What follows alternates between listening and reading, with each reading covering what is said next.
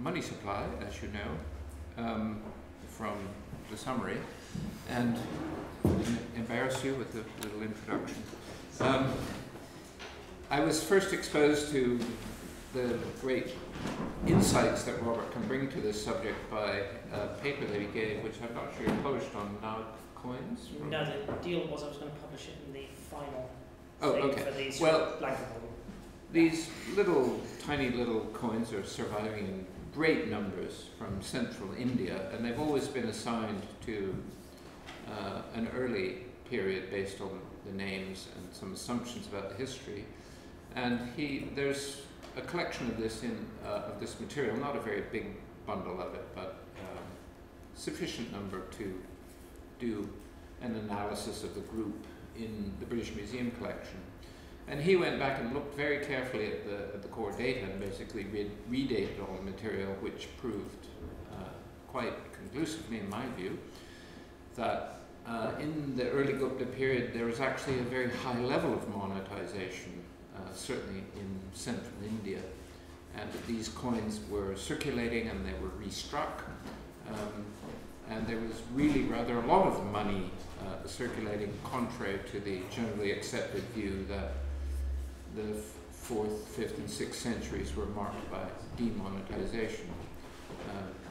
It's very much, I think, in the spirit of our project as a whole, which is going back to material and looking very scientifically and carefully at the data sets, thinking about them, re-examining them, and coming up with a fresh sort of analysis informed by, of course, our interactions with each other in neighboring fields.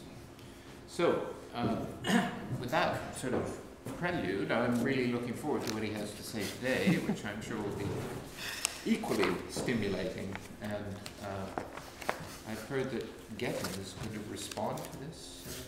You're a respondent today, right? So, yes, yeah, it's going to... Anyway, here's Robert, I'll leave it to him. So if anybody's familiar with this equipment and knows if there's a little pointer that moves the slides, that would be useful. Otherwise, I'm going to have to operate from the keyboard. It's going to be from the keyboard, isn't it? Yeah. Yes, but you can also, I'll sit here and you can just say next. Okay, because I'm very good at that. Right, we're being recorded, and so for technical reasons, we're going to have to operate two parallel versions of the presentation, one on the screen behind me and one on the computer in front of me. And so Michael is very kindly going to just move the slide forward when I do the same here. And as the blurb on the website suggested, I'm going to be talking about a quantification problem.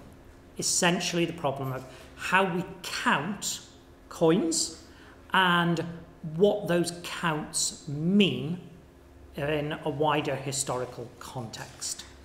And I'm going to be doing it in a relatively narrow focus and sort of exploring the methodological issues. And I'll say a bit more about what I'm going to talk about today. But I wanted to say, yes, both Daniel and Gethin are going to intervene at points in the talk to discuss particular aspects of interest. I've also got several other colleagues who aren't from the project who've agreed to be here today. Joe Cribb, who's the former keeper at Coins and Medals, Shailendra Bhandare, who's the present, you're called keepers at the Ashmolean, aren't you? Currently senior assistant. Senior assistant keeper at the Ashmolean, who's, so Joe and Shailendra are the two foremost experts on Oriental coins in the UK. And they will simply intervene when they think it's appropriate. Shailendra in particular has written quite a bit about the subject I'm going to talk about as well. And Gulrahim Khan from Peshawar University is visiting me at the moment and works extensively on coinage in Pakistan, Afghan border area, particularly the material at Taxila, which he's written some of the standard treatments on. So, next slide. This book is essentially the stepping off point for all of this. This is Early Medieval Indian Society by R.S. Sharma. R.S. Sharma is well known for his advocacy of a theory of feudalism in the mid to late first millennium.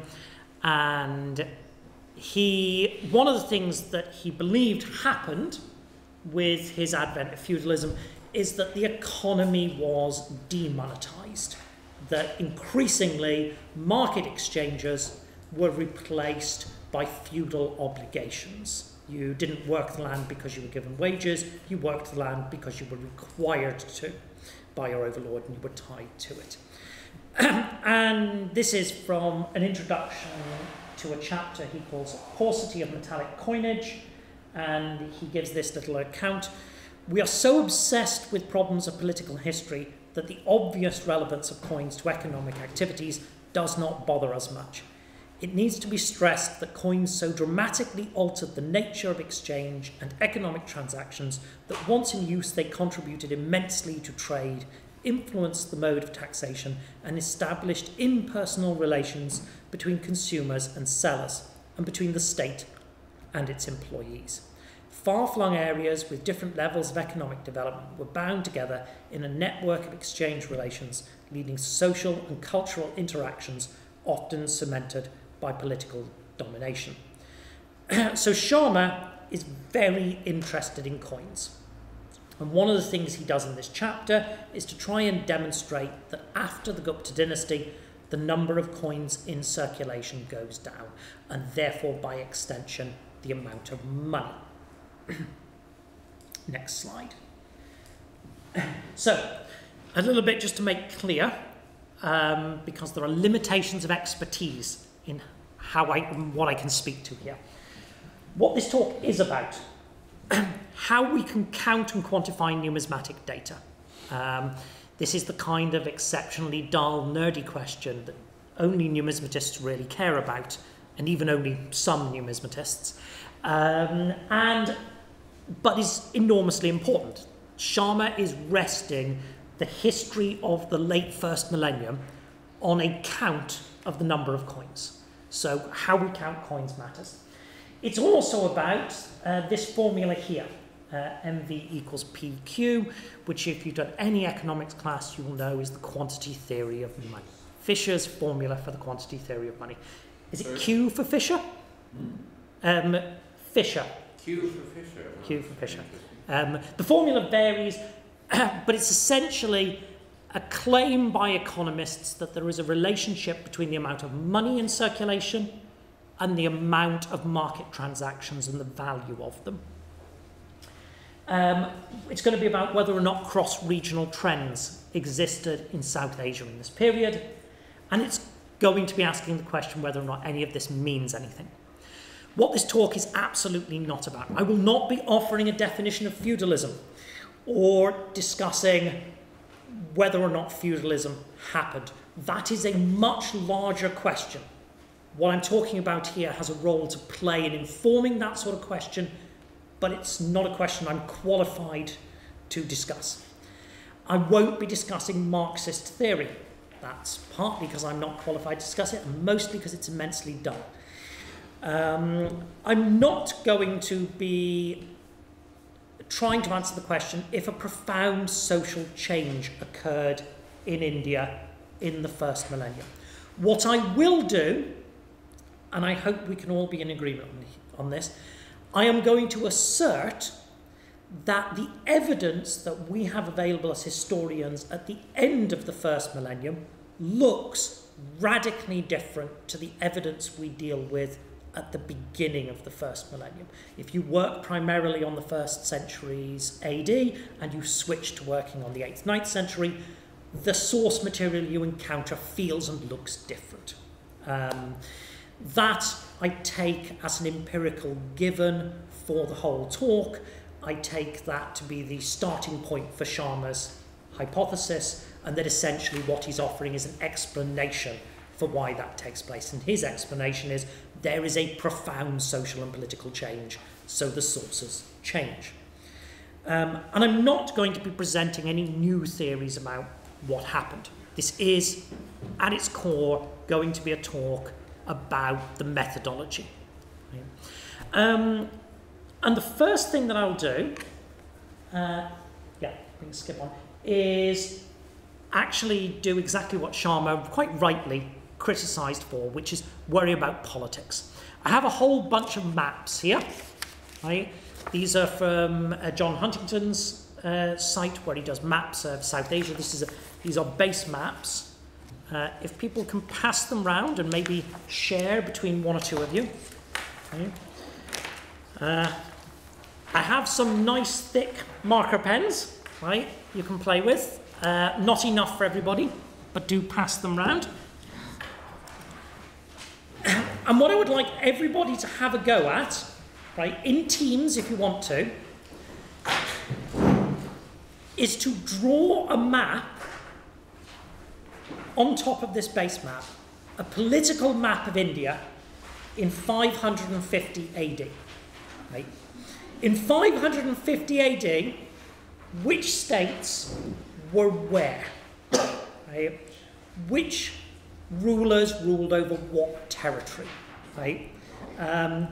Yeah. I couldn't do this myself, right? But I think this is always a useful exercise. So have a quick go. We'll give everybody 5 minutes, right, in which to have a go at this. Don't put your names on it. You do not have to accept responsibility for whatever borders you jot down, right? But partly for my own interest, I'm genuinely interested in what a group of people who are all specialists do with a map, right, in terms of borders for 550. Go on, have a go. I think one of the reasons this is potentially interesting is because if you asked a Romanist to draw the borders of the Roman Empire in 150 AD, they'd be able to put a line straight on a map. They'd know which bits of territory were inside, which bits were outside. If you asked somebody who studies European history to draw a map of Europe in 1913, they'd be able to put the borders on. My experience of doing this task before is that often in South Asian studies, we just don't think in these terms. Right? You can do this as teams. Right? You don't all have to do it on your own if you feel self-conscious. I think we'll restart there. I'll be interested to get the maps in. I see Shailendra has been very enthusiastic on his map.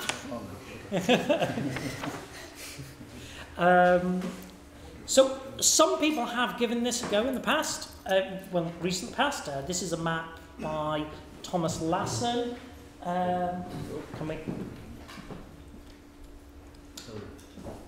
Covering 550, which I think is completely wrong, but it's interesting.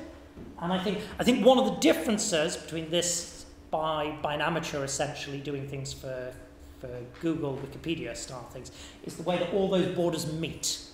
Whereas looking around the room, it's quite noticeable in this room that most of the borders don't. Right? That most of us don't think of these states as being rammed up against each other with modern style borders. This is one from Wikipedia from 590. So again, I think that purple is somewhat optimistic. And the next one is from about 600 by Huntington himself using this base map here. So that's a bit later. Yeah, that's a bit later. 550, the only one I could find for 550 was the first one by Larson. So that little exercise out of the way, just to get everybody thinking about this period in the 6th century. And the thing, of course, that matters in the 6th century is by about 500, the Gupta Empire has essentially collapsed as the hegemonic power of North India. Right? And nobody historiographically is writing about a hegemonic power again until Harsha in the 7th century. So for this 100 years, in the literature, there's no hegemonic power. And now we'll come to another one of those statements that I said. This is empirically true. Can we have the next slide? The coin in the top left, right, is not a Gupta coin. The coin in the lower right is. I would say that it's an empirically true statement that everybody in the room has seen more examples of the type of coin shown in the bottom right than they have of the type of coin shown in the top left. Right? I would say that's true even of the specialist numismatists. Do either of my specialist numismatists want to disagree with me on that point? No? Right? They are, I mean, Gupta coins are far more familiar. Far more familiar, right? The paucity argument, which is the central argument underlying Sharma's recent restatement of his feudalism hypothesis, works like this. I have seen fewer coins of this period type dynasty. Therefore, there are fewer coins extant. Therefore, fewer coins were made. Therefore, fewer coins circulate at the time that that coinage was made.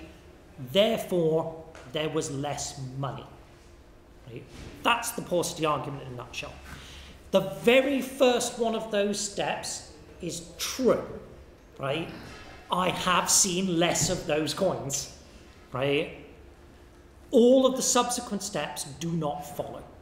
Right? Sharma then uses it to make his main argument. He counts the number of coins that are in collections. This is the graph at the bottom behind me. And, okay, this is going to take a little bit of thinking around. My apologies for it. The graphs go from oldest on the right-hand side to newest on the left-hand side. Okay? Which is slightly counterintuitive.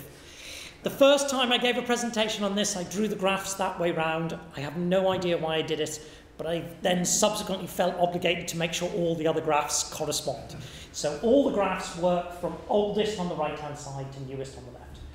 At the bottom are Sharma's counts of items in public collections. And you'll see lots of punchmark coins, lots of Kushan coins, a lot less of everything after the Kushans, a lot of Sultanate coins, right? This is his argument, right? There's a lot less money in the late first millennium. The graph on the top is from John Dale. So what's up to Gupta's? I don't see. Immediately after Gupta's, he has Ikshvakus. Yeah. So the graph on the top left is by John Dale. It is a counter of the number of hoards per year, right? This is per year of issue of the coins that are in the hoards, right?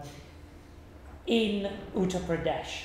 And again, the pattern's slightly different, but the basic shape is still there. There are lots of punch marks.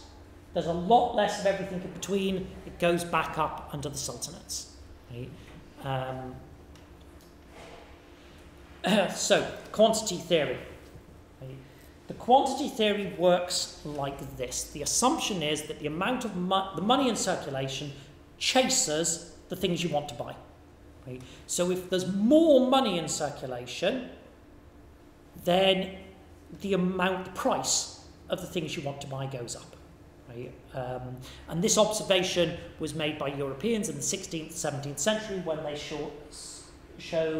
saw a dramatic rise in prices with the influx of silver from the New World. Right? It can vary a little, right? So if the coinage you've got, if the money you've got is moving around faster, that functionally increases the money supply without actually putting more money in place. So if you take your money and put it in a bank account and it doesn't do anything, then it's not really adding to the money supply. So this is known as velocity. It's the second term. So the money supply for economists is how much money there is and how quickly it changes hands. M for money, V for velocity. And the effect it has is dependent on how big the economy is, Q, and what the price of everything is. And so the assumption economists make is that basically people's behaviour stays essentially the same. Velocity doesn't change very much. Economies don't change in size very quickly. That's often modelled by taking the GDP of the country, which alters but doesn't alter very fast. So changes in money, in the amount of money, alter the prices. Right? So when you hear that a government is being reckless because they're printing money, this is the risk, inflation occurring. However, the ancient economy is not universally monetized. Right? Only certain sections of it are. And so what Sharma is doing, he's not doing this formally, he doesn't talk about the quantity theory, but what he's doing is he's assuming that in the ancient world, if the amount of money changes, the price doesn't have to alter. Instead, you could simply change the size of the monetized economy. Right? A section of the economy could stop being monetized if the amount of money goes down. A section could become monetized if the amount of money goes up. And this is what he's essentially positing, that the money supply is proportional to the size of the monetized economy. And when the money supply falls, the size of the monetized economy falls and is replaced with non-monetized transactions. Land grants being a major part of the thesis. And then next slide. And there have been some critique of his position. Shailendra might wish to say something because this is his article on the screen. So Shailendra wrote a very lengthy article critiquing the basic and underlying attempt to measure the money supply by counting the number of coins in collections. Do you want to say something? Yes, a little bit on how the method of counting coins, because first there are what Sharma did was, as Joe knows, he came to the British Museum. Yes, he came to the British Museum and he said he started counting trays, and there were lots and lots of Gupta coins because Guptas have been collectible. Gupta coins have had good press. They look beautiful. They're gold. They have lots of nice imagery, and there was this classical, slightly nonsensical paradigm about the golden age of Guptas, and so it was. People collected Gupta coins more avidly. And so as a result, there are lots of Gupta coins in museum collections. And whatever came after Guptas was not really attributable, so it was not collected. Collectors like coins that they can attribute and put it in little slots. So as a result, most of museum cabinets after the Guptas were empty because they were not attributable coins. So what I tried to say in the article here, the first point was that lack of attributable coinage does not mean lack of coinage. So if you can't attribute a coin, it won't be collected because collectors are not interested. And museum collections, therefore, are not really any empirical basis of the actual currency that was in circulation. Museum collections are formed with lots of biases. There is money bias, there is people who like certain coins. When Joe was the keeper, the Kushan collection increased, and the rest did not. So they haven't got any Mughal coins, for example, for eons, because there is no driver for this. There we are. So. In fact, later on I will show you an example of a coin that VM has no examples of. Yeah. So that was the main thing. So and that's why. The other sort of things which Robert will talk about, I hope, is the kind of inadequacy of numismatic knowledge about certain things.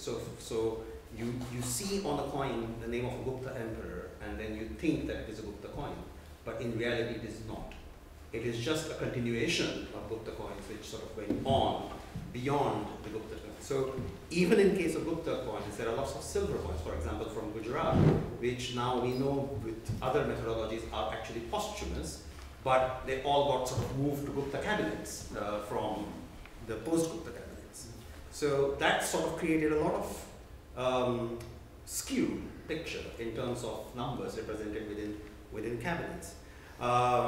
So that is basically what my point to say in that article was. And also then I presented certain ideas of if you actually want to quantify money in circulation, what are the methods available, can they be used? So that's where I stopped. So when R.S. Sharma came to the coin room, I went round the collection with him, and all the time he was counting the coins, I was saying exactly the same things to him, so he had no excuse to do that because he'd been told. And there's a really good example. We have in the collection, when at that time we had one coin of Multan which wasn't identified.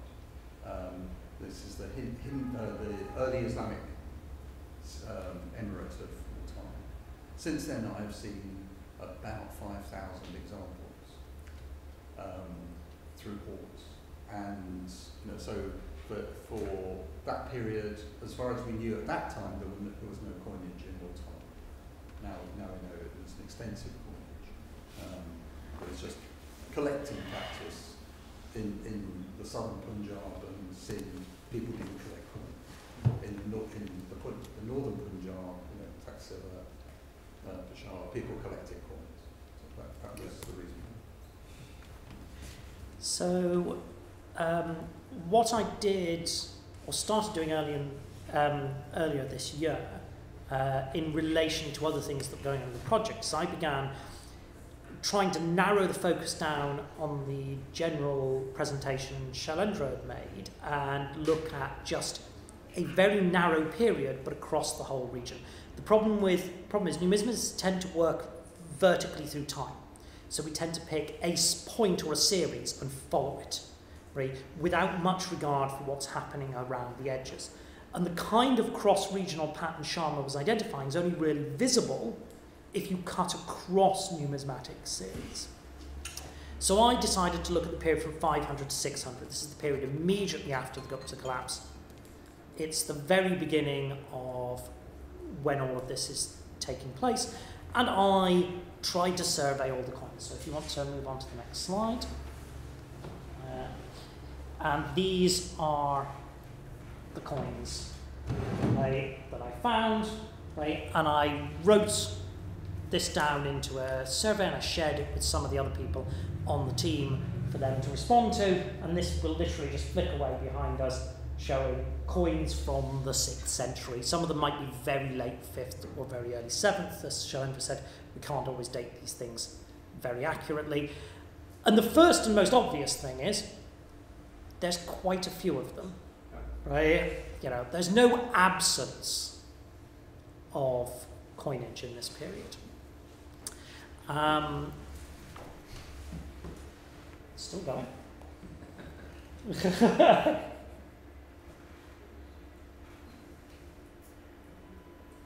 They're also quite varied. Right? I'll say something about this. These are not types. This is not one of every type. This is pretty much one of every dynasty, right, from the 6th century. In a few cases, 2 from a dynasty. But essentially, at that level, if we ran that presentation, it was one of every type, right, it would still be running several hours from now. And this is pretty much what Shailendra's just said, right? We know what the problem with counting public collections is, right? Scholarly interest, rarity and aesthetics affect the number of coins that are there. Public collections are essentially a reflection of our interest in the source material, not the amount of the source material that's out there. To put that in perspective, the Gupta coins that are extant, right, compared to those horrible little base gold examples I showed you at the start, where I said I've seen more of the Guptas than I have of those. The Gupta coins are probably an order of magnitude smaller in terms of extant examples, right? But nobody has seen more of the base metal types than they have of the Guptas. This brings us to, next slide, right here, the fallacy, right? So, in formal logic, the fallacy is the assumption that because you have demonstrated somebody's method is incorrect, you have demonstrated that their conclusion is incorrect, right? Usually when your method is wrong, your conclusion is wrong, because most of the time there are lots of possible conclusions, and to pick from, and you're just picking one at random if your method's wrong, so you're probably going to be wrong. However, this isn't one of those cases. Either cross-regionally the money supply went up, or cross-regionally it went down, or it stayed the same, or there isn't a cross-regional pattern. So there's only basically 4 options, right? So if they're all equally likely, Sharma has a 25% chance of being right, no matter how bad his method is, right? So demonstrating that Sharma is wrong in his method is not the same thing as demonstrating that Sharma is wrong in his conclusion. And in his defense, right, because I think it's important, when he began writing about this in the mid-1950s, he did not base his argument on coins. Right? He based it on an analysis of other forms of evidence and assumptions drawn from Marxist theory. Right? And he subsequently claimed that the evidence that he encountered confirmed his opinion. Right? He sought to test his position by looking at the coins. So it's reasonably plausible. Maybe he's got the wrong method on the coins, but maybe he was right to begin with. Maybe, if you measured the coins correctly, you'd get the same answer, right? Shailendra thinks you won't get the same answer. But only as far as coins are concerned. There are other aspects of his theory which one can wax lyrical about. Yes. Also, in defense of Sharma, he openly states that his premise is Marx's. Yes. And yes. he says, here's the frame, and let's see if it works. Yeah. And he's perfectly open to being refuted. No, and I think... And he does state his premises very clearly. So and I think that's kind of important. We don't want this to be a Sharma bashing session, right? Sharma's work is very good, right? And Michael's right. He openly states what his assumptions are, and then he seeks to test those. We think the way in which he tested his conclusions about the coins is wrong, right? But he is at least attempting to test it, right? So it's good practice to begin with. Thank you. So how can we count the number of coins? Well, we talked about collections. We can count hoards. This is what Dale does. Remember, Dale got basically the same results, right? Slight differences in nuance, but essentially the same results by counting numbers of hoards. We don't just have to count numbers of hoards. We can count the production of coins within hoards. How many coins produced in a particular period are found in hoards. We can count how many coins are deposited based on hoards. I'll come back to that one in a moment. We can count the number of dies. We can count how often coins are mentioned in other sources. We can count assemblages of coins from archaeological sites. In principle, we can measure things like velocity, commodity money, credit. These are all important. I'll return to those. So from this point onwards in the talk, this should be thought much less of as talk, right? So if there's this point you want to make, shout out, and we will stop and discuss that point. Okay? Could I make one point here? Yeah. There's one difference between the two findings of Sharma and Dale. Yes. I mean, there may be others, but there's one clear one where there's a difference in Kushan. Yeah. Because the hoards shown by Dale are much smaller, whereas the collections, according to Sharma, of Kushan is much higher. And that, of course, can go down to the collectible nature of Kushan coins. But that's one clear difference I saw between the It is, and I think actually that's a thank you for bringing that up, because that's a point worth making, that the different things that skew our data are quite complicated. That difference is not down to collecting practice. That difference is down to the fact that the place that has recorded its hoards in a systematic way is Uttar Pradesh, and Kushan coins are not made in UP, right? They're made somewhere else. So all of those coins are imports, right, from somewhere else. So actually the amount of coins in that is actually surprisingly high, given that the coins shouldn't be circulating there at all, right, because they're not mostly within the Kushan Empire. So yes, but it's a good point that there are differences in the details of their count. The first one I'm going to do, because it will give me an opportunity, if we go on to the next slide, to talk about how robust the data is. This is one of the intrinsic problems with any large data set. The underlying data has to be robust. How do you ensure that it actually is, right? You know, short of physically checking every single coin, right, to make sure the identification is correct. So what this is these are a set of data collected by Chattopadhyay of inscriptions that mention coins from what he refers to as South India. And I think, given the general area, he's referring to everything essentially sort of Maharashtra and lower when he's collecting data. Now, he says that his data is not comprehensive, that he's collected as much as he can, but that he's probably missed things. And he does it to give the variety of different monetary terms that are operating in these inscriptions, in the context of surveying South Indian coinage more generally. So he doesn't include it for this purpose.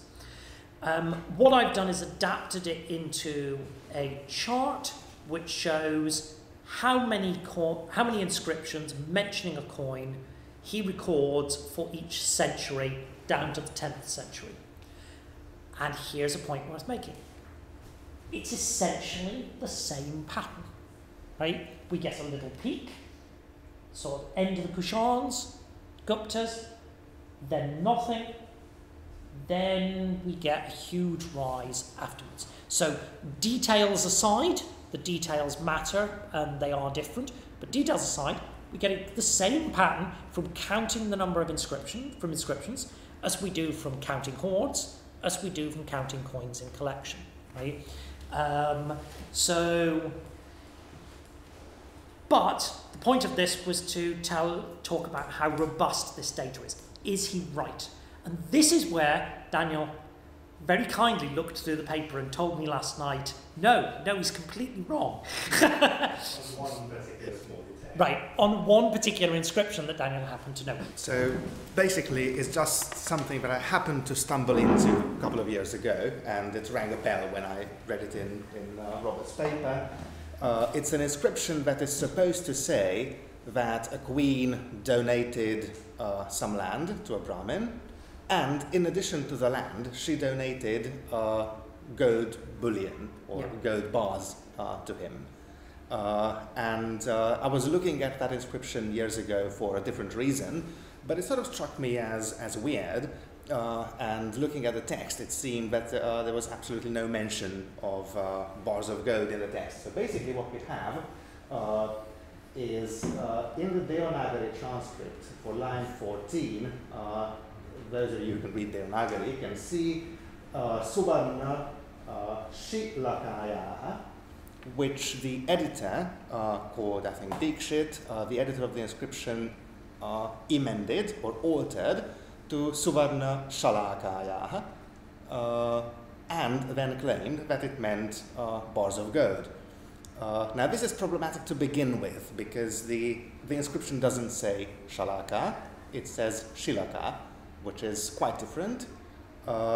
Even the inscription contains lots of what you might call spelling mistakes or non-standard orthography. So, okay, let's assume this single word contains 2 spelling mistakes and Shalakaya had been intended. Still, then the sentence wouldn't work. The syntax of the whole sentence would not be in good order. I've put in transliteration below that a bit of context for what we have in the inscription. You can see or you can believe me, that is definitely a land grant. The entire context is about land donation terminology. And what it says is that she, this queen called Shyavalangi, gave a land to this Brahmin. There is nothing to say in addition, which is entirely something that's been added by the editor, that there's no in addition.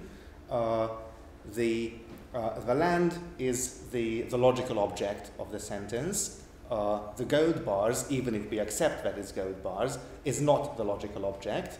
It's a singular genitive form, and you would expect a plural genitive if you were to say it was 50 gold bars. So anyway, what I'm saying, can we have a click? Slide. I just want to highlight, I think what is coming is highlighting the bit in the inscription where you can see that just before the yellow bit, it is the reading of the inscription is not dakshina, which was another assumption or another emendation by the editor. It's dakshini. It is not a dakshina, a sacrificial reward. It's dakshini. It's to the south or to the right. And after that, it's suvarna shilakaya, which was correctly read by the editor, but emended to something else. So, can we go to the next slide again? What I'm suggesting, yes, okay, so we're just highlighting the points I've been talking about. So what it says is that I've donated something to the south of a pre-existing agrahara, of a pre-existing Brahmanical land. And I'm assuming, now can we go to the next slide, that we need a much simpler emendation, which is simply to emend Shilakaya to Shilakayam, which would mean that it's the name of a region. If you translate, if you don't emend Suvarna Shilaka to Suvarna Shalaka, then you can just say it means golden rocks or something like that, which is very plausible as a name for a village or a spot or a stretch of land. And I think it's a much less intrusive way of dealing with the text and gives us a much more logical result. So that about gold bullion. Where is this from? It's from a place called Hingni, somewhere in Maharashtra. I was just looking on a map to see where it is. I think it's close to Pune. Okay. Yeah. I think it's in Pune now. Could be. Could be. The plate. No, the plate itself is now in okay. Pune. I don't know that. Oh, is it? Okay. It's March. Right. Yeah. So, okay. Yeah. That's great. Thank you very much. So, What is the date of that inscription? now the reason that that particular inscription caught my eye is that is the, depending on how you read the names of the kings involved and the names of kings in other inscriptions and the letter forms from somebody who analysed them in the 1930s, right, then that inscription is in the 5th century. So it was the closest one to the 6th century in the list that I had, so I looked at it more closely. And this is a good example of the robustness problem. The Chattopadhyay had depended on Dixit's reading and had therefore given its gold bars. So this is not a coin, this is possibly a commodity money, right? Possibly just bullion, right? I'd read it and seen Suvarna and a term after it and gone to myself, the editor has misunderstood and this is presumably a name and so this is a gold coin. The editor had excluded that possibility on the grounds that there were no gold coins that could have circulated there, right? But he didn't know enough about the gold coins, so I was willing to disregard it.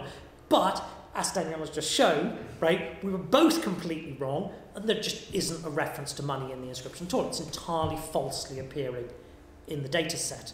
Is this early Rashtrakuta? It's a Rashtrakuta. One more thing, even if the emendation to Shalaka is correct, I mean, Shalaka does not sound like a gold bar. I mean, Shalaka would be a splinter.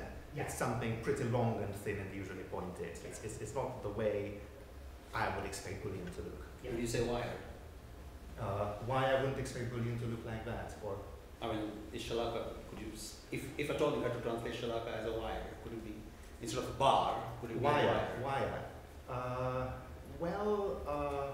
To me, it would suggest something rigid, and I mean, gold wire would be extremely pliable, I suppose. So probably not. Okay. Anyway, it's not Shalaka, so we can forget about it. So the point was kind of to say our underlying data sets are not particularly robust in this regard. Something the project is working towards solving, isn't it? You yourself are, yes. So. But so far, garbage in, garbage out. Absolutely. So we reenacting the exclusions of the archives, old Foucauldian critique. So, next slide. So the question that we always need to ask ourselves is, what is it we're counting? right? We kind of had this point when we talked about Dale's data being Uttar Pradesh hordes, and the Kushan coins are there, but that's not where the Kushan coins are made. So what exactly should we read from their presence in one place? So what is it you're counting? Are you counting a region? Are you... Now, ideally, as a numismatist, what we would like to count are mints.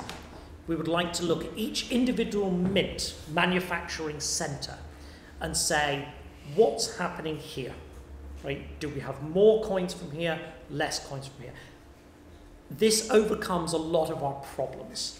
Right? A lot of our problems are down to not comparing like with like. Right? It's all very well to say there's only 2,000 of these coins and there are 15,000 of those. But if there are 15,000 small copper coins and 2,000 large gold coins, right, then the 2,000 large gold coins are still a lot more money than the 15,000 copper. Now, neither Sharma nor Dale's account takes any regard for the size or denomination or metal content of the coins. It doesn't take into account the sort of context in which they appear. This group of coins gives you an opportunity to do that. These are what are known as the central provinces type of the Gupta Empire, and they begin under Kumara Gupta. And the last Gupta emperor to issue them is Buddhagupta. Right? So essentially, right at the end of the empire collapses. Buddhagupta's making this type of coins, and the Han king Toramana makes virtually identical coins. Right? And then a whole group of kings, right, the Maukaris, make them, and then we get some coins associated with Harsha. Right? They don't have Harsha's name on them. Right? They say Shiladitya on them. But the critical point about these is they're almost certainly made in the same place. Right? This is one mint, right, for the vast majority of these, making coins. It was making coins under the Guptas. It carried on making them under the Maukaris, and it's making them under Harsha. So for 200, 250 years, this single mint is making coins. They're the same weight. They're equally ugly. Right? Most people are not interested in collecting them. Look at the most recent type catalogue of the Gupta coinage and see how little space is dedicated to these as against the gold coinage of the same empire. Right? They are not being systematically distorted relative to each other in the kinds of ways the other data is. Right? So, in principle, you could count these. Unfortunately, the only publication on these coins, the post-Gupta ones, is the publication of a single hoard in 1906 by Byrne, right? And that's it. Right? So that's not enough data. Right? And one of the assumptions is that, right, we just don't, that's it, that's all that's ever been found, and that maybe they were very, very rare. I'll just show you where they kind of fit in the next slide. So here they are, Coinage, here, this blue line. So because we know at the end they're almost certainly being issued at Coinage, we can probably assume that's where they were being issued or very close by, right the way back to the beginning. All of the other different series being issued in North India through the 6th century, shown as bars running down. Small dotted lines if they begin before the 6th century, small dotted lines if they continue. And this one here is a mint. Next slide. Unfortunately, most of them are not mints. Right? This is an abortive attempt to try and sort the present type catalogues of Alcon coinage into the mints which issued them. Right? We have these amazing type catalogues. They delineate 500, 600 different types for the coins, right? But they haven't resolved the issue of which coins were issued in the same place. How many different mints? So the Alcons are not like with the Maukari coins because they're a whole conflation of different series. Are they 1 mint? Are they 2 mints? Are they half a dozen different mints under different polities? Right? Very hard to compare. And just to illustrate again, Michael said, Michael said this is an old point, that the way in which the archives form determines our interpretation of them, right? And those are affected by things that have nothing to do with the evidence, right? I went back through the reports for Uttar Pradesh, right? And I discovered 6 hoards in the treasure trove reports of Uttar Pradesh. The 1906 hoard, which was found at Peshawar, is not in the treasure trove. It wasn't treasure trove, so it doesn't appear in these UP hoards. But I found 6 hoards in those reports, which consisted of several hundred coins described as silver drama. Now, the interesting thing about those hoards is every time a group of coins that could be described as silver drama is found, but it's not one of these, so it's Indo-Sasanian, it's Gadaya Paisa, the hoards correctly describe it as Indo-Sasanian and Gadaya Paisa. They even correctly name Western satrap. These 6 hoards are unique in being anonymous. And the only explanation I could think of, since they all cluster immediately around Kanaush, is that these hoards are in fact the same type of coins, this central provinces style coin. They rack up to about, I think, 2,500 coins, essentially unreported, because they're not making it from being reported as treasure trove to appearing in the literature. They are anonymized in that process, right? Because when they pass through, somebody looks at them and goes, it's not worth giving any more information that these are silver dramas, right? And so they disappear out of the so, dead horse, thoroughly beaten. We'll move on to one of the ways in which we can skip ahead and say something about production. And this is the die study. This is a sculpture from 10th century. It's about there. It's from a temple in Rajasthan. And it was originally identified as a blacksmith at work, but that's very unlikely given the arrangement. What was interpreted as a bellows on this side is probably a bag, right? And this is a mint producing coins, right? The person in the centre is swinging the hammer. The person on the left is holding the reverse die. This is the top die with a pair of tongs. So the die is a long column, probably made of bronze or iron, with the design, the reverse design of the coin on the bottom of it. The design of the front of the coin is on the anvil itself. You strike the top and it impresses the design into the coin. And then you remove the coin and put it in the bag. Right? It's useful to have a third person doing this. If you've ever done this, coins get stuck on the dice and you need to lever them off with a knife. So if you've got a third person around just flipping the coin off, that speeds the process up. This matters because every single one of those dies has to be engraved by hand. Right? You literally etch into it at 1-to-1 scale, right, with a chisel to produce the design. Right? It's the kind of job, it's a bit like engraving a seal. And that process, with the person there hitting with the hammer, it's quite violent. It's violent enough that a French team who reconstructed this said that they were able to embed small silver coins into wooden posts nearby if they angled their dies right, or wrong, as the sex might be. What you're seeing here are the people at the kind of front end of the mint actually generating the coin. They're doing it with these handmade dies, and they're hitting the dies with a hammer, and the dies break. So they have to replace them with new handmade dies, which means we can connect every coin that is made to the 2 tools that produced it. Right? And because there are 2 tools, one underneath and one above, When one breaks and it's replaced, we can form a chain connecting that back to the previous tool. We can say, this die was used with this die, and that die was used with this previous die, and so on back through a sequence.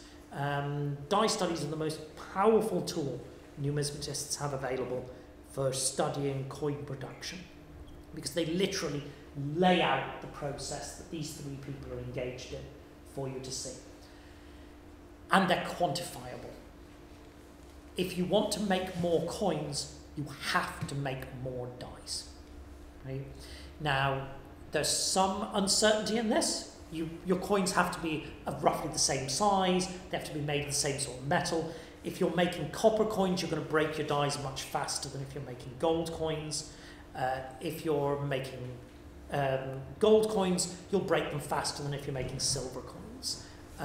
If your coinage is large, right, and the relief deep, you'll need more force. Your die will break quicker. So you can't compare coins that have different production procedures, but if the coins have the same production procedures, then the number of dies you used is a good indicator of how many coins you made. Right? And if you have a really good die study, not the type I'm about to show you, then you can even detect changes in procedure, so you can even test for that possibility. Right? And these kinds of die studies exist earlier in South Asian history and later than the period under study, but we also have a little bit of data from the 6th century. So, 3 groups of coins.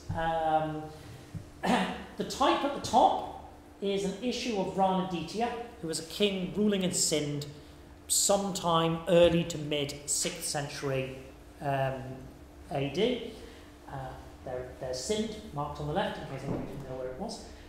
This is the one I said I would show you earlier. There are no examples of this coin in the British Museum. Right? We have no Rana Ditya coins.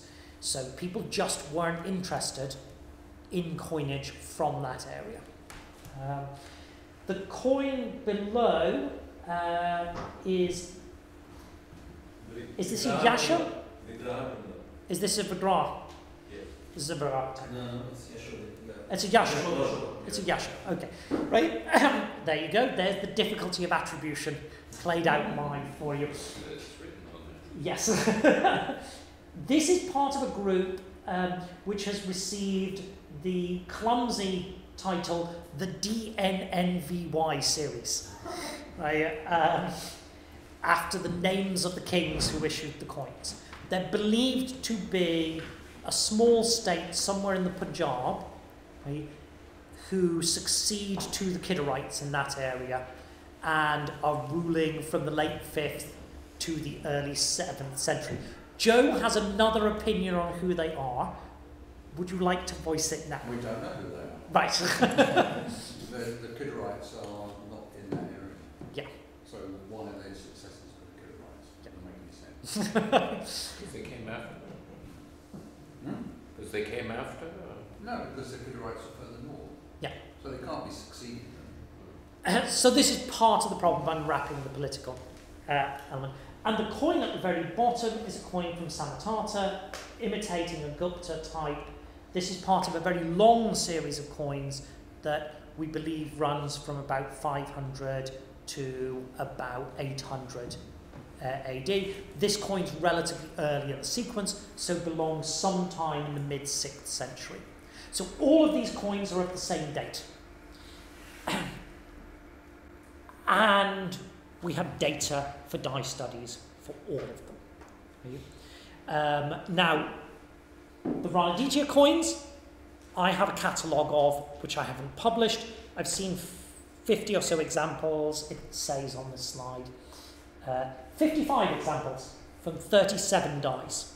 So based on the number of examples I've seen, the number of dies that we found, we can calculate how many dies were originally used, 113. If we know how long they're issued for, there we're having to guess, right? But Rana Ditya appears to be a single king, so we can guess any number that seems reasonable for a single king, depending on how we want to inflate or otherwise the numbers.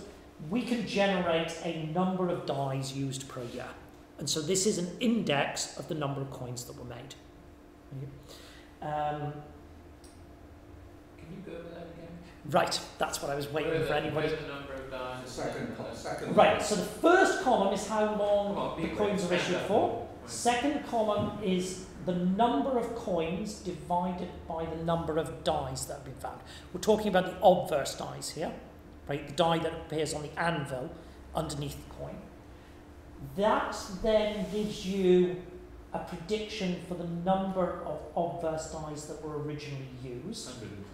113. And then you divide that by the number of years you would think they were made over to give you a number of dies employed each year, which is an index for the number of coins that were being made. Right. Okay? So it's quite a bit, actually. Yeah. So the Punjab group, we don't have any die data for the 6th century, but for the coins that come in the 7th, the person who just published a new examination in this group examined a small group of them and found 12 obverses from 16 coins. Right? Now what's really interesting about that is he concluded it was a very large series on the basis of that piece of information.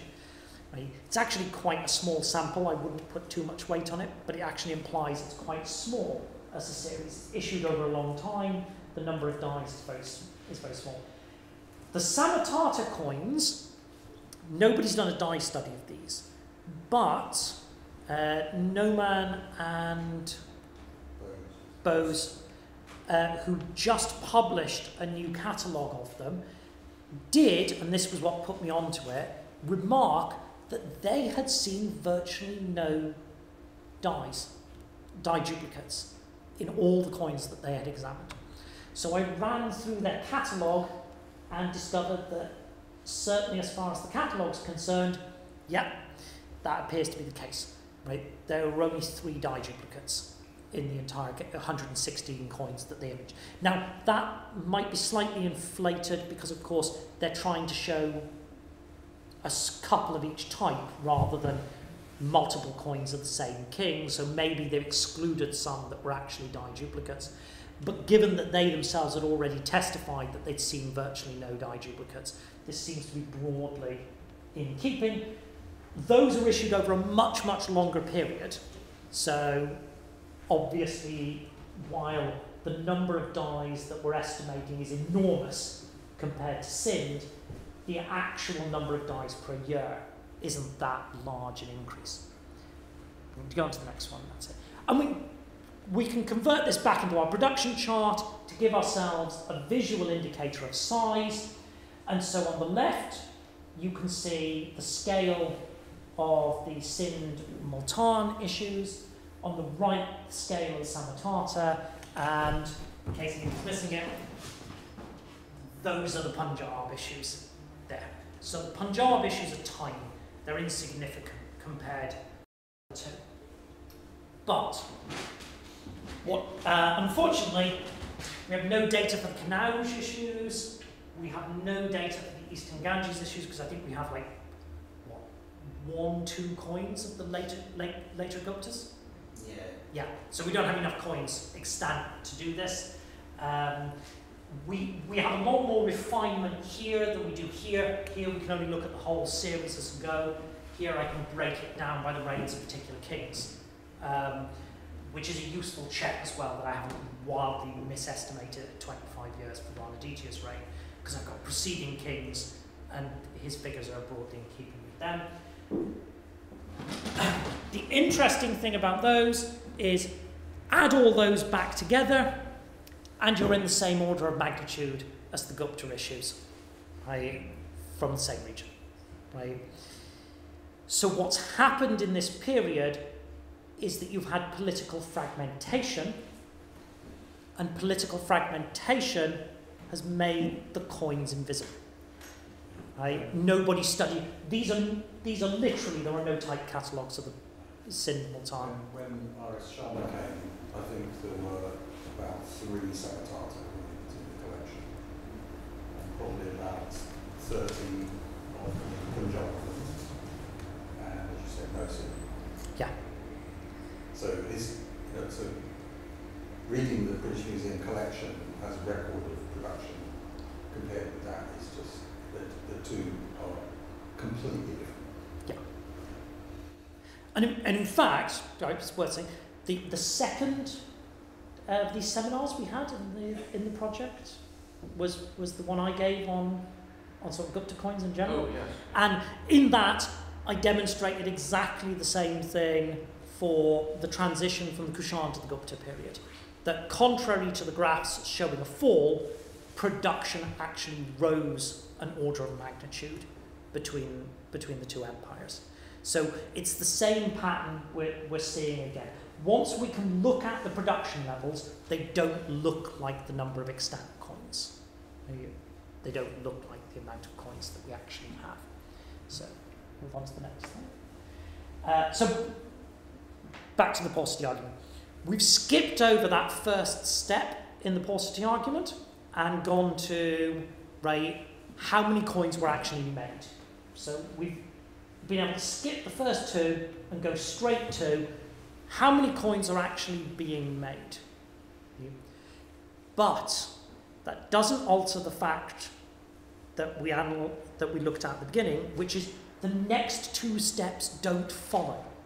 Right? Just because you're making a certain number of coins doesn't mean that the number of coins in circulation at the period they're made goes up or down. Right? And just because the number of coins in circulation goes up or down doesn't necessarily mean the amount of money available. So the die study gets us so far, right, and short circuits some of the problems, but it doesn't provide a definitive answer to the question. Right?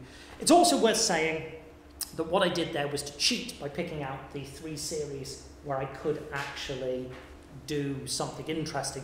As Shailendra suggested at the start, for the vast majority of coinages in the 6th century, we don't have die studies.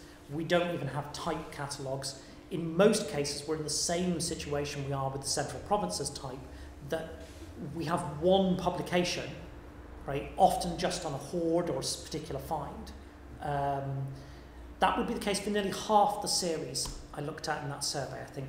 Yes, I mean, another thing is that they are, as I said in the beginning as well, they are not attributable coins. There are coins, if you go to, say for example, go to coin data in Rajasthan, there are lots of Indo-Sasanian type coins, and they are massive hoards, thousands of coins, 40,000, 50,000 coin numbers in the hoard, but they are not attributable. So collectors are not interested. How many Indo-Sasanian coins can one have in the collection if your example 1 is going to be sufficient for the entire series to be represented in your collection? You're not going to collect any more. So that bias is always there. They're not very beautiful either. Not at all. You're just going to get one and be done with it. Yeah, if at all. If at all. And of course that affects the scholarship. So one of the things that I thought I might do is that, no, we don't need to go on a slide yet. One of the things I thought I might do is those silver Central Provinces types. They're so perfect for measuring whether the production is going up and down because they have individual kings' names, you can put them in order, you can date them fairly accurately, they're all of the same type. I thought, well, I can run through those, look to see if for the number of dies, right? But I can't. Because the British Museum was perfectly happy to have 12 of them, and Oxford was happy to have 15, right? And when Burns published the hoard, he was happy to show 16 images, right? So of the 2,500 coins that are out there, I can see images of 30 of them, right? So I know there's a die link between some of them, but I don't know how many. Where are all these coins then? Where are all these thousands? I mean, they are posted as reported from. If Robert's contention is right, and they are described as just dramas, and they are of this type, then they should be in the state repository in London. So, In a bag, probably. yeah, in a bag. Yeah. Or 2 bags. That's not 2 bags. Yeah. I mean, I would be very surprised if anybody has looked at them subsequently. Right? That would be my assumption. They're literally sitting in a basement, in a bag, right? With nobody have. I've gone to an Indian museum and been shown a bag like this, where somebody's pulled it out and there's a carrier bag which is beginning to biodegrade, right? And they've put it on a desk in front of me, and that's the carrier bag it arrived in the museum in, right? So, and they've been like, the point is they're in one place, they're not just scattered. well, they may have been distributed. They might have been. I mean, there is always bunches of coins turning up on the market, as usual. So there was, in about early 90s, there was a horde of these coins. And most of, apart from the old ones, which are in us or in BN, most of the later ones were acquired out of that, they turned up here in the market. And a bit of our stuff, our coins from that also came from a collection of Indo-Scythian coins which we acquired, which was a collector seed, and he probably has acquired from the same lot. Yeah, which I think bought them from him. Yeah, there we are. So. Yeah. So we don't know where the coins are, but we do know that the tea is in the next room. Aha! I was about to ask, isn't this usually the point we break? So yeah, we'll break there, and then. I mean, just the last thing about before we go to tea is that what Robert did for those three little blobs on Sindh, Kashmir, and Samatata, you can obviously do these that kind of analysis on other series. For example, a good example where there are lots of coins available would be Vishnu Kunjan. Yes. I mean, there is massive amount of data there. You can actually see dies on. But the Vishnu Kunjans don't have a good type catalogue yet. No, there is not because they only have one type. So there is no type. Vishnu Kunjan type. But there are variations. There are small variations, and they look like they might be regional. That's one of the arguments that's been put. So they're almost a group that. One of the things is you can do a die study, but you often need somebody to have done the basic legwork of dividing them into types and recording the finds and publishing syllogies before you can do the die study. And they would do that. They would do that on the basis of pooling the information from lots of different isolated collections. Yes. So that's what's happened with the Samatata. The Ranadicia I had a catalogue of, but the Samatata, I could only do that because somebody had done a type catalogue, right, which was the product of several scholars and quite a bit of work. I'm pulling together lots of private collections and institutional collections as well. But that is a type catalogue, so it's the die linkages are not very visible because they will only illustrate two coins. I mean, one of those rulers I've seen 30 or 40 examples, whereas in the catalogue there's only two. Yeah. So I think the resources are probably there to do more detail. Somebody has to do it. So let's have the tea. Let's have the tea. More Buddhism.